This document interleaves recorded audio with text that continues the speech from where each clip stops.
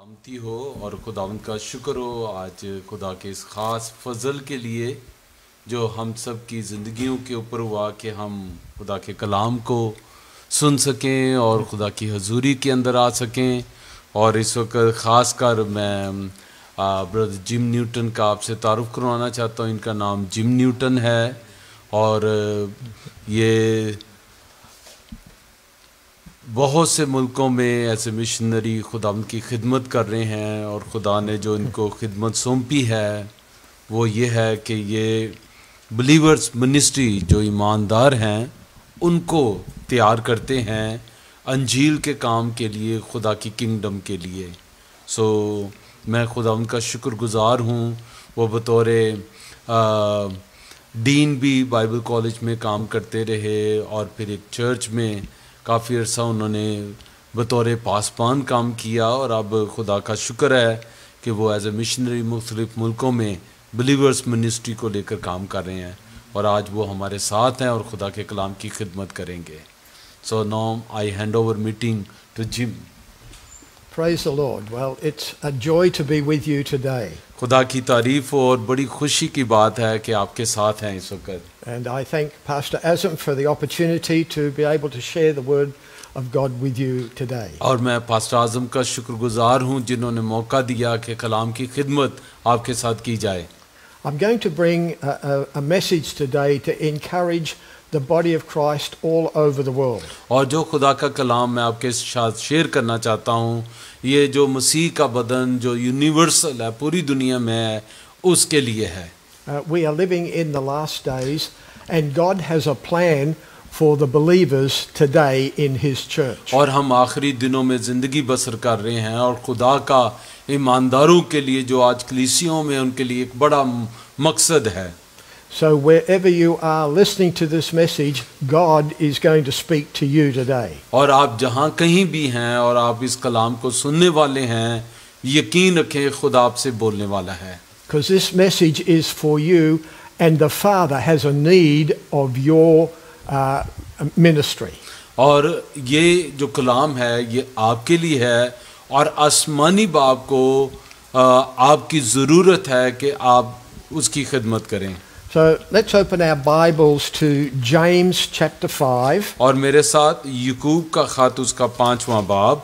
And I want to read verses 7 and 8. और मैं याकूब 5 बाब की 7वीं 8वीं आयत को आपके लिए पढ़ूंगा।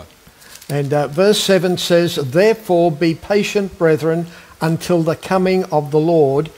See how the farmer waits for the precious fruit of the earth, waiting patiently for it until it receives the early and the latter rain." बस है भाइयों खुदावंद की आमद तक सब्र करो। देखो किसान ज़मीन की कीमती पैदावार के इंतज़ार में पहले और पिछले मींह के बरसने तक सब्र करता रहता है। You also be patient, establish your heart, for the coming of the Lord is at hand. तुम भी सब्र करो और अपने दिलों को मजबूत रखो क्योंकि खुदावंद की आमद करीब है। आमीन। And in this passage of scripture, I believe the farmer here is the Lord. और इन कलाम की आयात के अंदर जो किसान है मैं यकीन रखता हूँ ये आसमानी बाप है। And we see that God is waiting for something. और यहाँ पर देखिए कि खुदा किसी चीज़ के इंतज़ार में है। Well, we might ask, why hasn't Jesus come back for His church? और शायद हम ये सवाल भी करें कि खुदा यीशु मसीह अपनी कलीसिया के लिए अभी तक वापस क्यों नहीं आया? Well, the Bible tells us here that God is waiting for the precious fruit of the earth. लेकिन यहाँ पर खुदा का कलाम हमें बताता है कि खुदा ज़मीन की कीमती पैदावार का इंतज़ार कर रहा है। And what would be the precious fruit of the earth that God is waiting for? और ये कीमती पैदावार जो ज़मीन की है ये कौन सी है जिसका खुदा इंतज़ार कर रहा है? Well, God is waiting for souls to come into the kingdom. और हाँ ये रूहें हैं जिनका खुदा इंतज़ार कर रहा है कि वो उसकी बादशाहत में आए। The Bible tells us that God is not willing that anybody perish or fall short of the glory of God. क्योंकि बाइबल में लिखा है कि खुदा किसी की हलाकत नहीं चाहता बल्कि ये चाहता है कि हर एक जिंदगी तक पहुंचे। God's not wanting anyone to go to a Christless eternity. और खुदा नहीं चाहता कि कोई भी दोज़ख के अंदर हमेशा के लिए चला जाए। So the one thing on God's heart right now is souls coming into the kingdom. और खुदा के दिल के ऊपर अगर कोई चीज है दिल के अंदर तो वो रूहें हैं जो उसकी बादशाहत में दाखिल हों. God is waiting for millions of people all over the earth to come into his kingdom. और खुदा जो है वो मिलियन सोल्स का रूहों का इंतजार कर रहा है कि उसकी बादशाहत के अंदर दाखिल हों.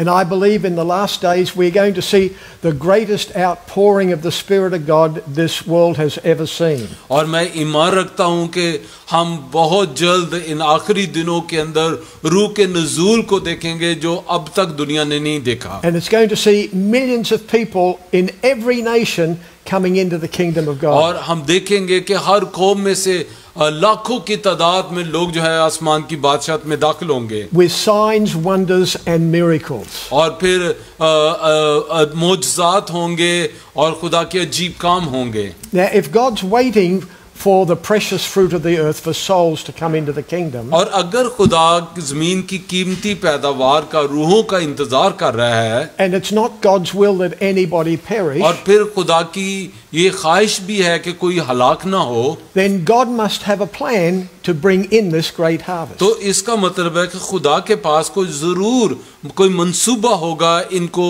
अपनी बादशाहत में लाने का. And I want you to know today, God does have an incredible plan that's going to bring in the greatest harvest this world has ever seen. और मैं आपको बताना चाहता हूं कि यकीनन खुदा के पास एक जबरदस्त मंसूबा है कि बड़ी रूहों की फसल आसमान की बादशाहत में दाखिल हो.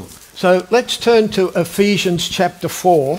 और आइए मेरे साथ देखें इफसियों के नाम पालूस रसूल का खत. Because we want to see today what is God's plan to bring in this great harvest. क्योंकि हम जानना चाहते हैं कि खुदा का वो बड़ा मंसूबा क्या है जिससे ये बड़ी फसल उसकी बादशाहत में दाखिल हो. Because if we find out what God's plan is, और हमें ये जानना है कि खुदा का मंसूबा क्या है, and we follow God's plan, और फिर हम उस मंसूबे को उसके ऊपर अमल करें उस मंसूबे then we're पर, going to have the results that और God is फिर wanting. उसका एक बड़ा मुस्बत नतीजा निकलेगा. So here in Ephesians chapter 4 and verse 11, और यहाँ पर देखें इफसियों 4 बाब उसकी 11वीं आयत है. it says, and he gave some to be apostles, some prophets, some evangelists, and some pastors and teachers. और उसी ने बाज को रसूल, बाज को नबी और बाज को मुबशर और बाज को चरवाहा और उस्ताद बनाकर दे दिया. And this group of people is what we commonly call the fivefold ministry. और यहाँ पर ये जो हमें 5 खिदमतें नजर आती हैं इनको हम कहते हैं कि 5 खिदमतें. And by and large, we have expected the fivefold ministry to do all the work. और अब तक हम यही तवक्को करते रहे हैं कि ये जो 5 खिदमतें हैं यही सब काम करेंगी. We expect the pastor to get people saved. और हम यही चाहते हैं कि पासबान जो है वो रूहों को बचाएं. We expect the pastor to pray for people. और हम यही चाहते हैं कि जो पादरी हैं वही बीमारों के लिए दुआ करें. In many places, people think only the pastor and the evangelist can do any of the ministry. और बहुत से जगहों के ऊपर तो सिर्फ पासबान और जो मुबश्शिर हैं उन्हीं को इजाजत होती है कि वो ये काम करें. But we're going to see in a moment this isn't God's plan. लेकिन कुछ देर के बाद हम देखने वाले हैं कि ये खुदा का मंसूबा नहीं है. Now, if I'm in a church, I would ask this question. और अगर मैं कलीसिया के अंदर होता तो मैं ये सवाल जरूर पूछता. I would ask, how many apostles do we have in our meeting और today? मैं ये जरूर पूछता कि आज हमारे दरमियान में रसूल कितने हैं. And normally we would probably have nobody who thinks they're an और apostle. अक्सर ज्यादातर तो ये होता है कि कलीसिया में कोई रसूल नहीं होता. I said, how many prophets do we have in the meeting और today? फिर मैं दूसरा सवाल करता हूँ कि यहाँ पर नबी कितने हैं. And usually we don't have any prophets. और अक्सर ये होता है कि कलीसिया में कोई नबी भी नहीं होता. And then I would ask, how many evangelists do we have? और फिर मैं अक्सर ये सवाल करता हूँ कि यहाँ पर मुबश्शिर कितने हैं. And we might have 2 or 3 people who think or say they're evangelists. और हो सकता है कि उस वक्त कलीसिया के अंदर 3 या 4 मुबश्शिर वहां पर मौजूद हों। Then I'd ask, how many pastors do we have? और फिर मैं अक्सर पूछता हूं कि यहाँ पर पासबान कितने हैं। Well, if I'm a church, we've at least got one pastor. और अगर हम किसी चर्च में हैं तो कम से कम एक पादरी तो वहां पर जरूर होता है। But in meetings that I do, we would only have maybe 3, 4, 5 people who are in the fivefold ministry. और अक्सर हम चर्च के अंदर जब होते हैं तो हमें चलता है 4 या 5 लोग जो हैं कलीसिया के अंदर जो खुदा की खिदमत के अंदर इन 5 खिदमतों में से इन खिदमत कर रहे हैं। And if we're just relying on the fivefold ministry to do all the work, to win people and to pray for all the sick, we are not going to see the job get done. हाँ, अगर हम इन सिर्फ 5 खिदमतों के ऊपर ही इन्हिसार करें कि यही सारा काम करें, झील की मनादी भी करें, बीमारों के लिए दुआ भी करें, तो मेरा ख्याल है कि हम बहुत से लोगों तक नहीं पहुंच सकते। And yet that's mostly how the church has operated for many, many years. और अक्सर ऐसा ही हो रहा है कि कई सालों से जो कलीसिया है वो इसी पैटर्न के ऊपर चल रही है। We have to bring people to church to get saved. और हम क्या करते हैं कि लोगों को चर्च के अंदर लेकर आते हैं ताकि वो निजात पा जाएं। Or if we know somebody wants to know something about God, we ring the pastor up and say, you come and talk to this person. और अगर कहीं ज़रूरत होती है किसी के बारे में कलाम की बात की जाए तो हम पादी साहब को ले जाते हैं कि पादी साहब बात करेंगे। So I'm painting a picture here for you today. और मैं एक तस्वीर बनाने की कोशिश कर रहा हूँ। If God's waiting for the precious fruit of the earth, अगर खुदा ज़मीन की कीमती पैदावार का इंतजार कर रहा है, and maybe you are believing for a great outpouring of the Spirit of God, और अगर आप इंतजार कर रहे हैं कि खुदा का रूह कुदस बड़े जोर के साथ नाजिल हो, I want you to see today that we are not going to bring in a great harvest just with a few pastors and a few evangelists doing all the work. लेकिन मैं आपको बताना चाहता हूं कि हम एक बहुत बड़ी पैदावार रूहों की आसमान की बादशाहत में नहीं ला सकते अगर सिर्फ चंद पादरी और मुबश्शिर ही कलीसिया के अंदर काम करें। But as we look at the next verse in Ephesians chapter 4, लेकिन जब हम इफिसियों 4 बाब की अगली आयत को 12वीं आयत को देखते हैं, we see something very interesting. हमें बड़ी दिलचस्प बात नजर आती है। There's another ministry mentioned here. हमें यहाँ पर एक और खिदमत नजर आती है। So now we're going to see the 6th ministry. अब हमें यहाँ पर एक छठी खिदमत नजर आ रही है। Let's have a look at verse 12. और आइए 12वीं आयत पर नजर करते हैं। It says, for the equipping of the saints for the work of the ministry, for the edifying of the body of Christ. ताकि मुकद्दस लोग कामिल बने और खिदमत गुजारी का काम किया जाए और मसीह का बदन तरक्की पाए। आमीन। And then we see here there is this 6th ministry. और अब हमें यहाँ पर एक छठी खिदमत नजर आती है। And it's the saints of God doing the work of the ministry. और ये छठी खिदमत जो है ये मुकद्दसीन है जो काम कर रहे हैं। Now let me ask another question. अब मैं आपसे एक और सवाल करना चाहता हूँ। How many saints of God do we have watching the service today? और आप कितने मुकद्दसीन हैं जो हमें इस वक्त खिदमत में इस सारे प्रोग्राम को देख रहे हैं। What's so exciting when I'm doing this in a live setting with the church is everybody in the church puts their hands up. और जब हम कभी इस तरह की मनादी चर्च के अंदर करते हैं तो कलीसिया में सारे ही लोग हाथ उठा देते हैं, जी हम भी मुकद्दसीन हैं, हम भी मुकद्दस हैं। So we see God's plan here is that we are to equip you, the saints of God, to do the work of the ministry. और देखें अब जो हमारी खिदमत है वो ये है कि हम मुकद्दसीन को खुदा की खिदमत के लिए तैयार करें। Now what is the work of the ministry? अब सवाल ये है कि मुकद्दसों की खिदमत का काम क्या है? Well, the work of the ministry is 3 things. और जो मुकद्दसीन की खिदमत का काम है वो 3 बातें हैं। Number 1, get people saved. पहली बात ये है कि रूहों को बचाया जाए। Number 2, जो दूसरी बात है pray for the sick. कि दूसरी बात बीमारों के लिए दुआ की जाए। Number 3, disciple people. और तीसरी बात उन्हें शागिर्द बनाया जाए। So we see here the saints of God, that's every believer, has a ministry. और देखिए जो मुकद्दसीन है जो कि हम सभी हैं उनकी ये खिदमत है कि वो ये काम करें। And your ministry is to get people saved. और आपकी खिदमत ये है कि आप रूहों को बचाएं, Pray for the sick, आप बीमारों के लिए दुआ करें and then disciple people. और फिर उनको शागिर्द बनाएं मसीह का। See, every believer has people in their world who are not saved. और हम में से हर एक शख्स जो है उनके इर्द गिर्द ऐसे लोग जरूर मौजूद होते हैं जिन्होंने अभी तक निजात नहीं पाई, and you want to get them saved. और आप चाहते हैं कि वो लोग निजात पा जाएं।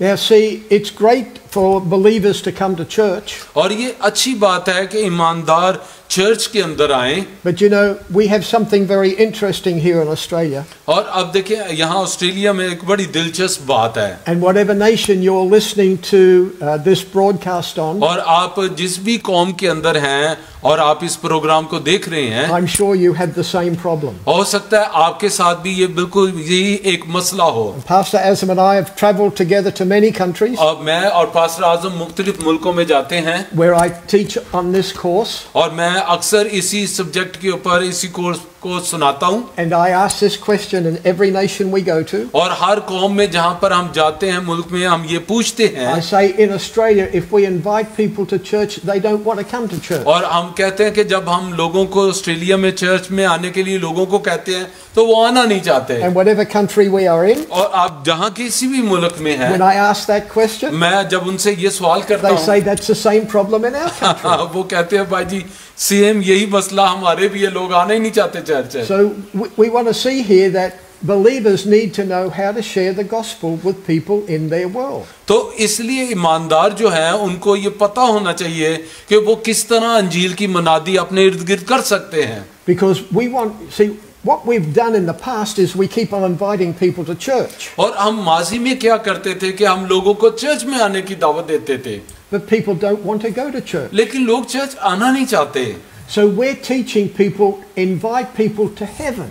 तो हम उनको सिखाते हैं कि लोगों को चर्च की बजाय उन्हें आसमान की बादशाहत की दावत दें। A lot of people want to go to heaven. क्योंकि हर शख्स ही आसमान की बादशाहत में जाना चाहता है, But believers never invite them to heaven. लेकिन हम उनको आसमान की दावत तो नहीं देते, चर्च की दावत देते हैं। They invite them to church. वो कहते हैं कि भाई जी चर्च आया करें, And people don't want to come to church. और लोग चर्च आना नहीं चाहते। So we're going to teach you how to invite people to heaven. लेकिन हम आपको सिखाएंगे कि लोगों को किस तरह आसमान की बादशाहत के लिए दावत दी जाए। A little while back I was in church and a lady came up to talk to me. और कुछ देर पहले मैं जब एक चर्च के अंदर था तो एक खातून ने आकर मुझसे बात की। And she said, I've got a friend and I'm inviting her to church and she won't come. और उसने कहा मेरी एक दोस्त है और मैं उसको चर्च की दावत देती हूँ लेकिन वो आना नहीं चाहती। I said, how many times have you invited her और to मैंने church? कहा आपने उससे कितनी मर्तबा चर्च आने के लिए कहा? She said, I've invited her 4 times. और उसने कहा तो मैंने 4 मर्तबा उसको चर्च आने के लिए And this कहा। lady was very upset. और वो खातून बड़ी परेशान भी है। She said, but she won't come. और वो उस खातून ने कहा लेकिन वो आना ही नहीं चाहती। So I said to her, why do you want her to come to church? मैंने उससे कहा आप क्यों चाहती हैं कि वो चर्च के अंदर आए? I wanted to know what was the purpose of inviting her to church? क्योंकि मैं जानना चाहता था कि उसका इनवाइट करने का मकसद क्या है चर्च में उस खातून को। And she said, I wanted to come to church because I want her to get saved. और उसने कहा मैं इसलिए चाहती हूँ कि वो चर्च में आए ताकि वो बच जाए, निजात पा जाए। I said, if that's the purpose, मैंने कहा अगर आपका यही मकसद है why don't you get her saved? तो फिर आप खुद उसको क्यों नहीं बचा लेती? And she gave me the answer I've heard all over the world. और जो उसने जवाब दिया, मैं जहाँ कहीं जाता हूँ मुझे यही जवाब सुनने को मिलता है। She said, I don't know how. और उसने कहा मुझे नहीं पता कि मैं उसको कैसे बचा सकती हूँ।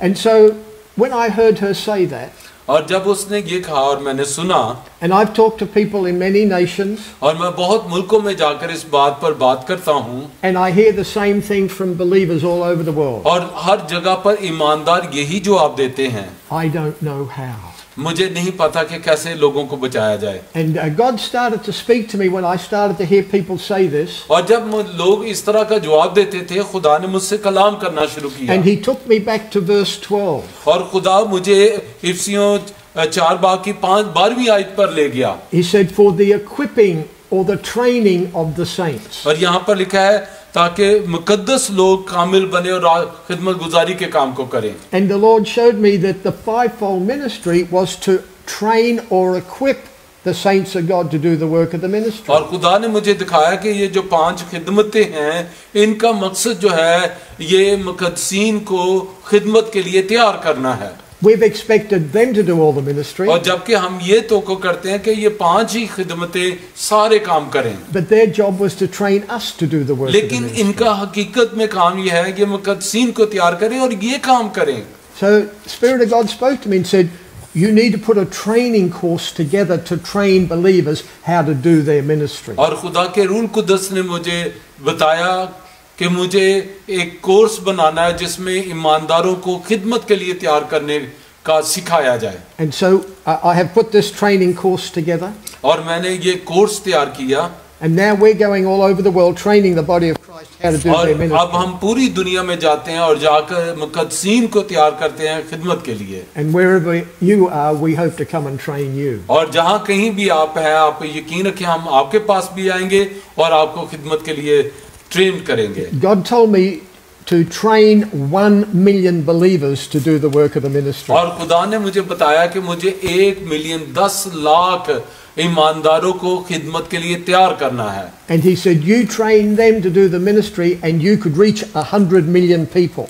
और खुदा ने कहा अगर तू इनको तैयार करेगा तो ये 1 करोड़ लोगों तक ये पहुंच सकेंगे. And God is making a way for us to reach a lot of people. और खुदा हमारे लिए रास्ते तैयार कर रहा है, बना रहा है कि हम लोगों तक पहुंच सकें. Because we're living in the last days of the क्योंकि church. हम कलीसिया के अंदर इस वक्त आखिरी दिनों के अंदर हैं. And we're going to see an incredible harvest of souls coming into the kingdom of और God. हम देखेंगे माफुकुल फितरत तरीके से रूह जो है वो खुदा की बादशाहत में दाखिल होंगी. See, a pastor is a shepherd. याद रखें जो पादरी साहब हैं वो सिर्फ चरवाहे हैं. And as believers, you are God's sheep. और ईमानदार होते हुए आप खुदा की भेड़ें हैं. And I want you to know, sheep beget sheep. और आप याद रखें कि भेड़ें भेड़ों को जन्म देती हैं. Pastors don't beget sheep. जो चरवाहा है वो भेड़ों को जन्म नहीं देता. Sheep beget sheep. जो भेड़ें हैं वो भेड़ों को जन्म देती हैं. A pastor's job is to feed the sheep. और पादरी साहब जो है जो चरवाहा है उसकी जिम्मेदारी है कि वो भेड़ों को मुहैया करे, खाना दे. To encourage and nurture and build up the sheep. और उनकी परवरिश करे, उनको तामीर करे, उनको आगे बढ़ाए. But your job as a believer is to reach people in your world. और ईमानदार होते हुए आपका काम है कि आप अपने इर्द गिर्द के लोगों तक पहुंचे. So I did some research a little while ago. और एक थोड़ी देर पहले मैंने एक बात पर रिसर्च भी की है. There's over 2 billion people in the world who are believers. और तकरीबन 2 बिलियन लोग हैं जो ईमानदार हैं जमीन के ऊपर.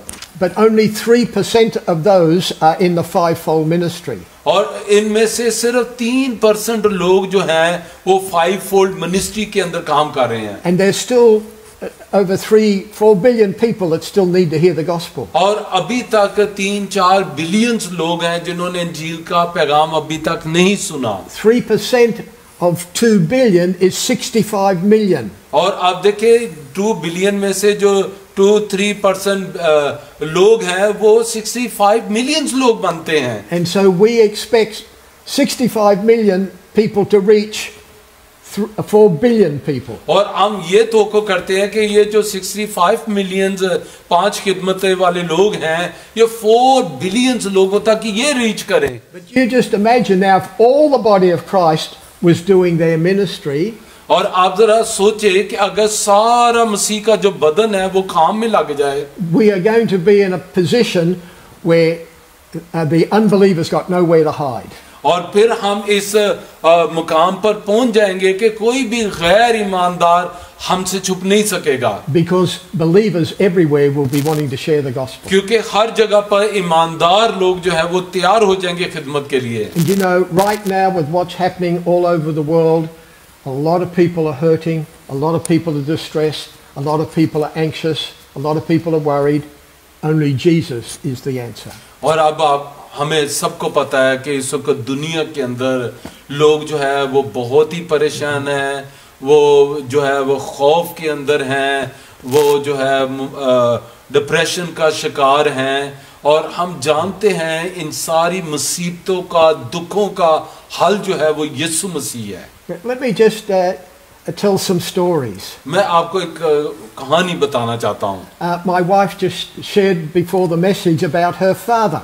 और थोड़ी देर पहले मेरी वाइफ ने भी कलाम से पहले इसका जिक्र किया अपने बाप के बारे में. Let me tell you a little bit of the story of how he got saved. और मैं आपको बताना चाहता हूँ कि मेरा जो ससुर थे उन्होंने किस तरह निजात पाई. He was a very interesting man. वो बड़ा ही दिलचस्प शख्स था.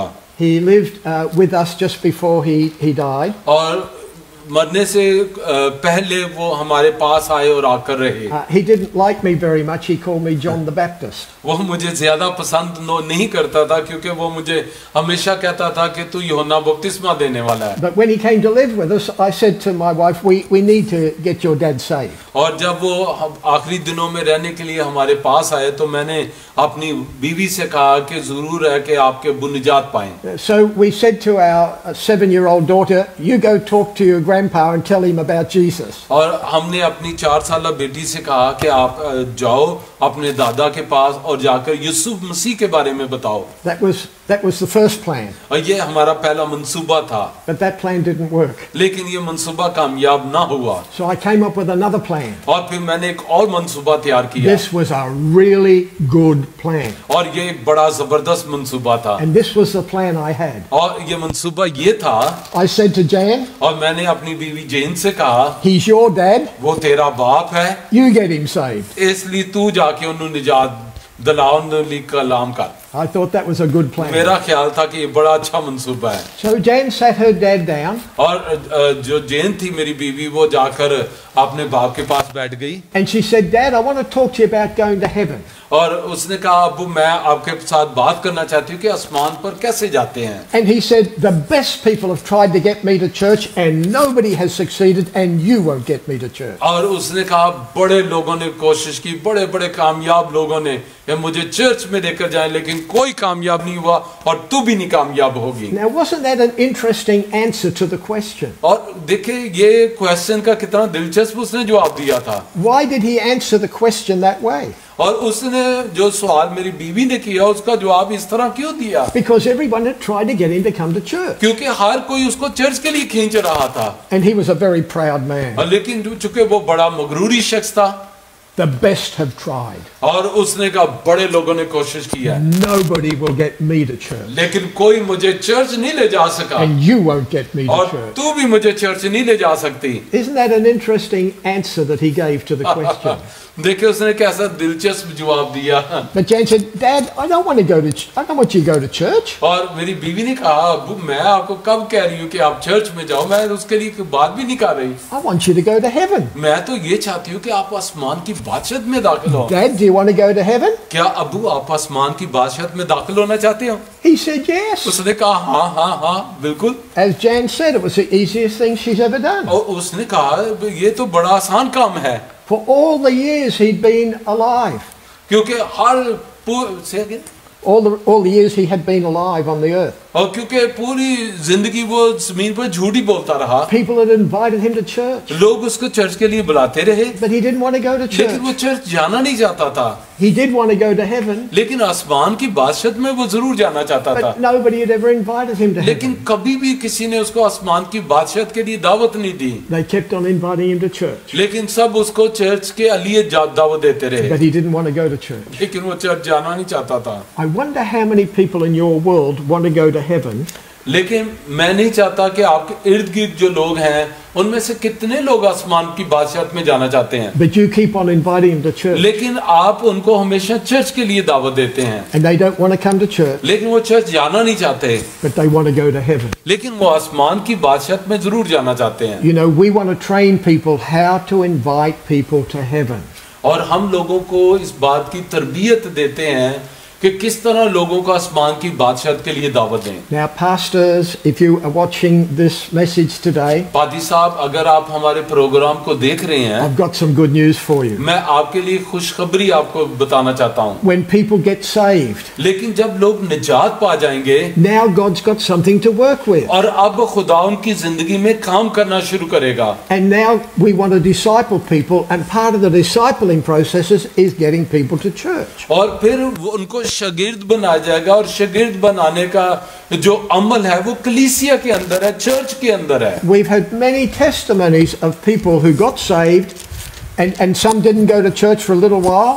और हमारे पास बड़ी गवाहियां हैं कि जो लोग कभी चर्च नहीं जाना चाहते थे, लेकिन जब उन्होंने निजात पा ली, But then after a while, the Spirit of God touched their lives and they came to church. और जब खुदा के रूल कुदस ने उनको छुआ और खुदा का रूल कुदस उन्हें चर्च के अंदर लेकर आया। Let me just give you another story. अब मैं आपको एक और कहानी बताना चाहता हूँ। We had a lady that came to our church for many, many years. और एक खातून थी जो बड़े सालों से हमारे चर्च में आती थी। Her husband was not saved. और उसका जो शोहर था वो निजात याफ्ता नहीं था। And no matter what we did, कोई फर्क नहीं पड़ता, कुछ भी कर लो, we could not get him to come to church. वो कोई भी तरीका नहीं था कि हम उस शख्स को चर्च में ला सकते। And he was a nice man, बहुत अच्छा आदमी था, but we just could not get him to come to church. लेकिन हम उसको कभी चर्च नहीं ला सके। But when God told me the message that I'm giving you now, और जो कलाम मैं आपको सुना रहा हूं, जब खुदा ने ये कलाम मुझे दिया, and this lady heard the message, और उस खातून ने इस कलाम को सुना, one day she took her husband out for breakfast. और एक दिन वो अपने शोहर को बाहर नाश्ते के लिए ले गई। And during breakfast she asked him, did he want to go to heaven? और जब वो नाश्ता कर रहे थे तो उसने अपने शोहर से पूछा, क्या तू आसमान की बादशाहत में जाना चाहता है? It turned out he did. He said yes. और उसने कहा हाँ हाँ क्यों नहीं। And she led him to the Lord right और there. उसने कहा कि मेरे पीछे दुआ करो, और उसने खुदा यीशु मसीह को कबूल किया। I believe there are people in your world that are ready to hear the gospel about going to heaven. और मैं यकीन रखता हूं कि आपके इर्द गिर्द बहुत से लोग अंजीर के इस पैगाम को सुनने के मुंतजर है कि कैसे आसमान की बादशाहत में जाया जाए। Now I believe it was about 12 months and this man didn't go to church. और वो शख्स जो है यीशु को कबूल करने के 12 महीने तक, 1 साल तक चर्च नहीं गया। But then one Sunday he gets up and gets dressed. और एक इतवार वो उठा और तैयार हुआ। Said to his wife, what time does church start? और उसने अपनी बीवी से कहा कि प्यारी बीवी कितने बजे चर्च लगता है? And he came to church. और वो शख्स चर्च में आया। And he hasn't missed church since. और उसके बाद कभी उसने कोई इतवार मिस नहीं किया। Now, let me tell you another story. मैं आपको एक और वाकया बताना चाहता हूँ। Because one of the things that we teach in our training is expect God to open a door. और हम अपने जब ये कलाम की तरबियत देते हैं तो हम लोगों को कहते हैं कि तवक्को रखें, खुदा आपके लिए दरवाजा खोलेगा। The Apostle Paul, in writing to the church at Philippi, said, pray that God will open a door for me to share the gospel. और जब पालूस फिलिपियों को खत लिखता है तो वो उनको कहता है, अर्ज करता है कि इल्तिमास करता है कि मेरे लिए दुआ करो कि खुदा मेरे लिए दरवाजा खोले। So we tell people, believe God to open a door. और मैं लोगों को कहता हूँ कि यकीन रखें कि खुदा आपके लिए दरवाजा खोलेगा। And when God opens a door, we're going to teach you how to walk through that door. और जब खुदा आपके लिए दरवाजा खोलेगा तो हम आपको सिखाएंगे कि किस तरह उसमें दाखिल होया जाए। Let me tell you another story. मैं आपको एक और वाकया बताना चाहता हूँ। Some time ago we had the internet changed in our house. और कुछ देर पहले की बात है कि हमारे घर के अंदर इंटरनेट की तार जो थी उसको तब्दील करना था। And the technician came to put the equipment in. और एक कारीगर आया और आकर उसने इंस्ट्रूमेंट जो थे वो लगाना शुरू किए। And he had to get down on his knees to put something in the wall. और वो अपने घुटनों के बल झुका जमीन के ऊपर के दीवार के अंदर कुछ सुराख करे। And as he got down on his knees, और जब वो अपने घुटनों के बल झुका, he said, "Oh, my knees are so sore. They've been sore for months." और उसने कहा, ओ मेरे खुदा, मेरे घुटनों के अंदर कई महीनों से बड़ी शदीद दर्द है। Now, when he said that, I thought, he's just opened the door. और जब उसने ये कहा तो मैंने कहा बस खुदा ने मेरे लिए कलाम सुनाने का दरवाजा खोला है। And so he's on the floor with his back to me. और वो मेरे सामने वो जमीन पर झुका हुआ था। And so I said, my hand a few weeks ago was so sore I couldn't move it. और मैंने कहा कुछ हफ्तों पहले मेरे हाथ में भी बड़ी शदीद दर्द थी और मैं इसको जो ना इकट्ठा नहीं कर सकता था। And I said to him, I believe in prayer and I prayed and God healed my hand. और मैं चूंकि दुआ पर यकीन रखता हूँ और मैंने दुआ की और खुदा ने मुझे शिफा दे दी। Then he said to me, My mum goes to church and she believes in prayer. और उसने कहा मेरी माँ भी चर्च जाती है, वो भी दुआ पर यकीन रखती है। I said, that's good. मैंने कहा ये तो बहुत अच्छी बात है। So I waited till he came downstairs. और मैं इंतजार कर रहा था कि वो जरा ऊपर आए। And because he had opened a door, और क्योंकि वो उसने मेरे लिए दरवाजा खोला था, I said, can I pray for your knees? और मैंने कहा कि आप बुरा ना मनाए तो मैं आपके घुटनों के लिए दुआ करूं। And he said, yes. उसने कहा जनाब जरूर। But I said, now before I pray for your knees, और मैंने कहा इससे पहले कि मैं आपके घुटनों के लिए दुआ करूं, I want to ask you a question. मैं आपसे एक सवाल पूछना चाहता हूं। Now this is the question I asked him. और मैंने उससे ये सवाल किया, If you died last night or in 100 years' time, where would you go? अगर आप पिछली रात 100 साल के होकर मर जाते तो आप कहां पर जाते?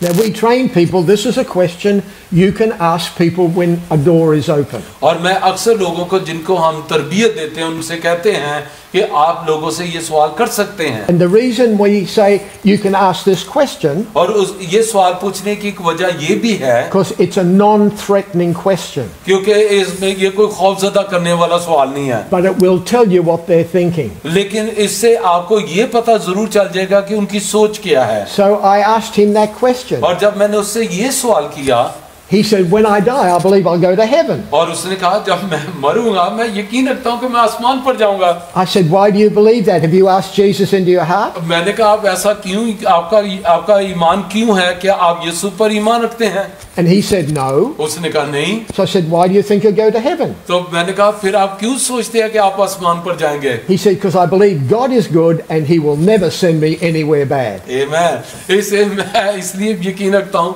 कि खुदा बहुत अच्छा है और वो मुझे कभी भी दोज़ख में नहीं भेजेगा। And I thought he's going to make a great Christian. और मैंने कहा ये तो बहुत अजीम खुदा का बंदा बनेगा। But he was an interesting thing. He wanted to go to heaven. लेकिन दिलचस्प बात ये थी कि वो आसमान पर जाना चाहता था। So I said to him, the Bible says if you believe in your heart and confess with your mouth that God raised Jesus from the dead, you will be saved. मैंने उसे कहा देखो कलाम में लिखा है कि अगर तू अपने दिल से ईमान लाए और मुंह से इकरार करे कि खुदा बाप ने यीशु को मुर्दों में से जलाया तो तू निजात पाएगा।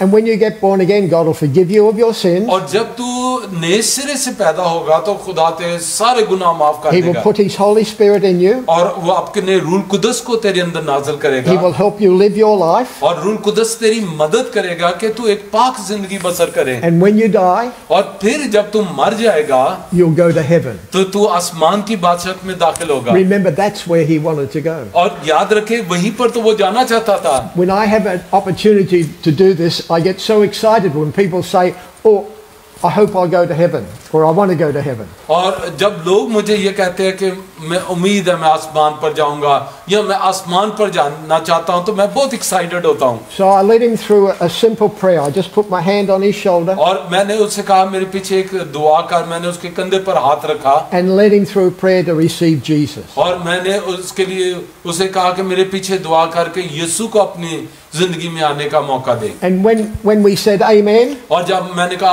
आमीन, he said, wow, उसने कहा वाह क्या बात है, something's just lifted off me. और ऐसा लगता है जैसे कोई चीज मुझे छोड़ गई है। This is fantastic. उसने कहा बहुत ही जबरदस्त है। And then he was telling me, he said, Mum rings me up every Sunday. और उसने कहा कि माँ तो मुझे हर इतवार कॉल करती थी। Now, why do you think his mother was ringing him up every Sunday? आप क्या सोचते हैं उसकी माँ हर इतवार उसे फोन करके क्या कहती होगी?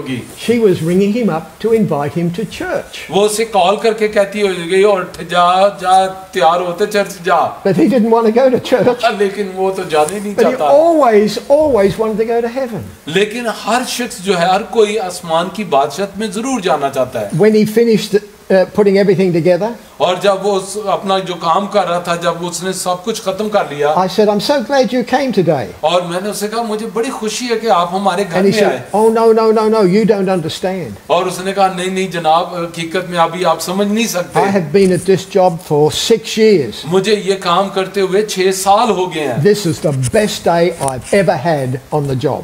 और ये मेरे जॉब के अंदर नौकरी के अंदर सबसे प्यारा दिन है। The Bible tells us when one person gets saved, all heaven rejoices. और बाइबल कहती है जब जमीन पर कोई एक तौबा करता है आसमान पर बड़ी खुशी मनाई जाती है। I want to help you make heaven a very noisy place. और मैं चाहता हूं कि आपके वसीले से आसमान पर बड़ी खुशी हो, बड़ा शोर हो आसमान पर। And then that's we want to teach you how to get people saved, but we also want to teach you how to pray for the sick. और ना सिर्फ ये हम आपको तरबियत देंगे कि किस तरह जो है लोगों को बचाया जाए, बल्कि ये भी कि कैसे उनके लिए दुआ की जाए. Now, a lot of believers are afraid to pray for the sick. बहुत से ईमानदार जो है वो बीमारों के लिए दुआ करने में खौफजदा होते हैं. Some have said to me, "But what if nothing happens?" और कुछ तो कहते हैं भाई अगर मैं किसी पे हाथ रखिया दुआ की थी तो कुछ भी ना होया तो फिर की होएगा. And I tell them, "What if something does happen?" और फिर मैं कहता हूँ तो अगर कुछ हो गया तो फिर. You see, I ask people, how many people want to see miracles? मैं फिर अक्सर लोगों को पूछता हूँ कि कितने लोग मौजज़ात चाहते हैं. Well, we all want to see हम miracles. सभी मौजज़ात चाहते हैं. But here's the thing, if you want to see a miracle, you have to give God something to work with. अगर आप मौजज़ा चाहते हैं तो आप खुदा को कोई काम करने का मौका दें फिर. And the Bible says, lay hands on the sick, और बाइबल में लिखा है कि तुम बीमारों पर हाथ रखोगे and the sick shall recover. और वो शिफा पाएंगे. If you want to see miracles, अगर आप मौजज़ात देखना चाहते हैं then you're going to have to give God something to work तो with. फिर खुदा को काम करने का मौका दें. You're going to have to lay hands on the sick. आपको बीमारों पर हाथ रखना है. And then some of the other training we do on how to have miracles. और हमने अक्सर तरबियत देते हुए देखा कि किस तरह जब बीमारों पर हाथ रखे गए तो मौजज़ात हुए. We use Jesus as a model on how to have miracles. और हम यीशु मसीह को अपना मॉडल समझते हैं मौजज़ात करने के लिए. Now, what was Jesus' model? और खुदाम यीशु मसीह जो हमारा मॉडल है उसने क्या किया? Well, the first thing we see about Jesus when people are getting healed is Jesus never prayed for anyone to be healed. और आप यहाँ देखें कि खुदाम यीशु मसीह ने मौजज़ात के लिए कभी भी दुआ नहीं की कि मौजज़ा हो जाए. Now, we could tell some funny stories और हम बाज़ का बड़ी दिलचस्प बातें बताते हैं. in preaching in different countries when I've taught this. और जब हम मुख्तलिफ मुल्कों में मनादी करते हुए जब लोगों को ये वाक़यात बताते हैं Some pastors have got very concerned. और बाज़ पादरी जो है वो बहुत ही जो है वो इस चीज़ के मुतमन्नी होते हैं. But Jesus never prayed for anyone to be healed. और खुदाम यीशु मसीह ने कभी भी किसी के लिए दुआ नहीं की कि वो शिफा पा जाए. So if he didn't pray for people to heal, what did he do? आप सोचेंगे कि यीशु ने अगर कभी बीमारों के लिए दुआ नहीं की कि वो शिफा पाए. Well, Jesus commanded people to be healed. यीशु मसीह ने कभी दुआ नहीं की बल्कि उसने हमेशा हुक्म दिया. The man that was lowered through the roof, जो आदमी जिसको छत उखाड़ कर नीचे मसीह के सामने डाला गया, Jesus commanded, take up your खुदाम bed and यीशु walk. मसीह ने हुक्म दिया, उसे कहा कि उठा अपनी चारपाई. My favorite story is Lazarus. और मेरी जो दिलचस्प जो पसंदीदा कहानी है वो लाजर की है. Lazarus is dead. लाजर मर चुका है. 4 days. मरे हुए 4 दिन हो गए हैं. We're looking now for the big, anointed, powerful prayer. और अब यकीन करें ऐसे मुर्दे के लिए जो 4 दिन से मरा है बड़ी ताकतवर anointed मसहुदा दुआ की जरूरत है. This is big. और बड़ी दुआ की जरूरत Today है. we would send out a text to everybody. अगर आज हमें ये सामना होता तो पता नहीं टेक्स्ट कहाँ भेज देते, दुआ करो बड़ा मौजज़ा करने लिए जा रहे हैं. We'd all hold hands. और जरा एक दूसरे का हाथ पकड़ लो, फट के दुआ करो. And we'd say to Pastor Azam, you pray. और हम कहते हैं पास्टर आजम आप दुआ करें. And so we're expecting the big, powerful, anointed prayer. क्योंकि हमें एक बड़ी दुआ की मसहुदा दुआ की And जरूरत so है. we're looking at Jesus. और अब देखें जरा लोग यीशु को नजर पकड़ें. And Jesus says, Lazarus, come forth. और खुदा यीशु मसीह ने क्या दुआ की? लाजर बाहर निकला. And we think, that's it?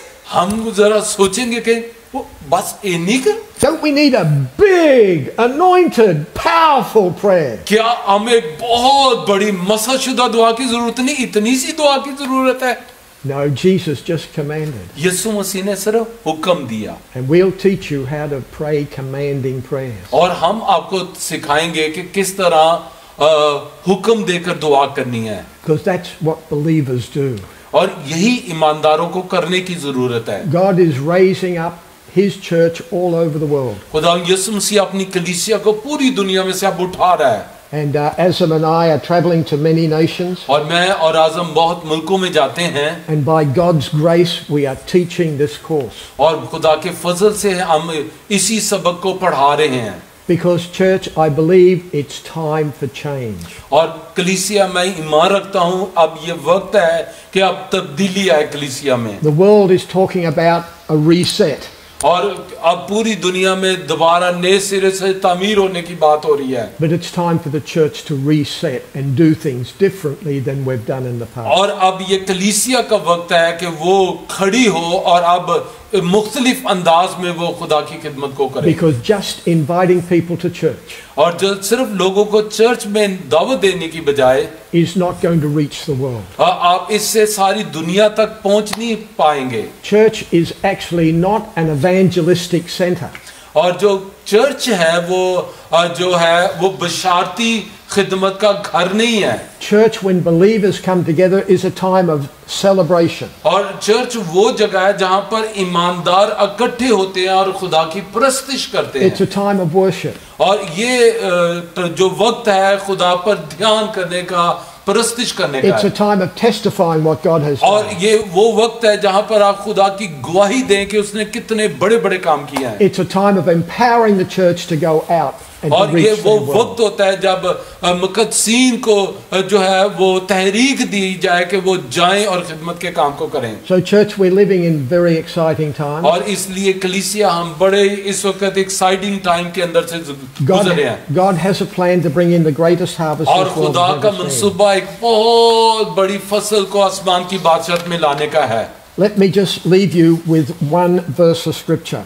और मैं एक खुदा के कलाम में से आयत आपके लिए पढ़ना चाहता हूँ आखिर में. There's obviously a lot more to say on this subject, अभी मेरे पास इस पर बोलने के लिए बहुत कुछ है. but today I really appreciate and value Pastor Azam और मैं पास्टर आजम का शुक्रगुजार हूँ that we can introduce this subject, which he had already done. और इस सब्जेक्ट को हमने आपके साथ इंट्रोड्यूस कराया जो कि पास्टर आजम पहले भी इस पर मनादी कर चुके हैं. But there is so much more to say on this subject. और इस मौजू पर अभी और बहुत कुछ कहना है. But let me finish with John chapter 14 verse 12. और मेरे साथ यूहन्ना की इंजील 14वां बाब देखें. Because Jesus makes an incredibly powerful statement right here. और खुदाम यीशु मसीह ने यहाँ पर बड़ी हैरान कुन बात कही यूहन्ना 14 बाब की 12वीं आयत में. John 14 verse 12 says, "Most assuredly I say to you, he who believes in me, the works that I do, he will do also, and greater works than these he will do, because I go to my Father." मैं तुमसे सच सच कहता हूँ कि जो मुझ पर ईमान रखता है ये काम जो मैं करता हूँ वो भी करेगा, बल्कि इनसे भी बड़े काम करेगा क्योंकि मैं बाप के पास जाता हूँ. आमीन. Notice Jesus said, "Those who believe in me." आप देखें कि जरा गौर करें खुदा यीशु मसीह ने कहा जो मुझ पर ईमान लाता है. That's you, that's me. और इसका मतलब वो आप हैं, वो मैं है जो मसीह पर ईमान लाते हैं. He didn't say pastors or evangelists or apostles. और खुदा यीशु मसीह ने ये नहीं कहा कि सिर्फ पासबान और जो मुबश्शिर है जो वो मुझ पर ईमान लाते हैं तो काम करेंगे. No, he said believers. और उसने कहा जो मुझ पर ईमान लाता है यानी ईमानदार. So this is the word of the Lord for you. और इसलिए ये खुदा का कलाम आपके लिए है. As a believer, ईमानदार होते हुए Jesus expects you to do the same works that he और did. खुदा यीशु मसीह आपसे तवक्को करता है कि जो काम वो करता रहा है आप भी करें. And what are those works? और वो काम क्या है Blind eyes were opened, कि बंद आंखें खोली जाएं the deaf could hear, और बहरे कान खोले जाएं cripples walk, और जो लंगड़े हैं वो चलें demons were cast और out, बदरूहें निकाली जाएं the dead were raised. और मुर्दे जिंदा किए जाएं. This is the work of believers. और ये ईमानदारों के काम हैं जो उनको करने हैं. And everywhere we do this training, और जहाँ कहीं भी हम जाते इस पर जब तरबियत देते and we हैं train believers how to have miracles, और हम उनको तरबियत देते हैं कि किस तरह आप दुआ करें और मौजज़ात होंगे. in our meetings we always have और miracles. हमने देखा है कि हर मीटिंग के अंदर मौजज़ात होते हैं. All done through the hands of the believers. और ये सब मौजज़ात जो है ईमानदारों के हाथ रखे के We've had वसीले से होते हैं. blind eyes open. और हमने देखा कि बहरी बंद आंखें खुल गई. We've had deaf here. और हमने देखा कि बहरे कान खुल गए. We had one man who had his voice box removed. और हमने देखा कि एक आदमी की आवाज देने वाली जो नस थी वो कट गई थी वो पैदा हो गई. And when a believer was praying for him, और जब ईमानदार उसके लिए दुआ कर रहे थे, God put that voice box back in. और खुदा ने वो आवाज वाली डस्ट जो थी वो दोबारा उसके अंदर डाल दी। So church, get ready. और इसलिए कलीसिया तैयार हो जाएं। This is time for harvest and for miracles. और ये वक्त है कि अब फसल की कटाई की जाए और किंगडम के लिए काम किया I जाए। believe this is God's plan to bring in the harvest believers doing the work of the ministry. और मैं ईमान रखता हूँ ये ईमानदारों का काम है कि ये बड़ी फसल खुदा की बादशाहत में लेकर आए। So our time is up. अब हमारा वक्त तो खत्म हो गया I है। will hand it now back to Pastor अब Azam. मैं मीटिंग को पास्टर आजम के हाथ देता हूँ। Thank you so much gym, appreciate, God bless you sir.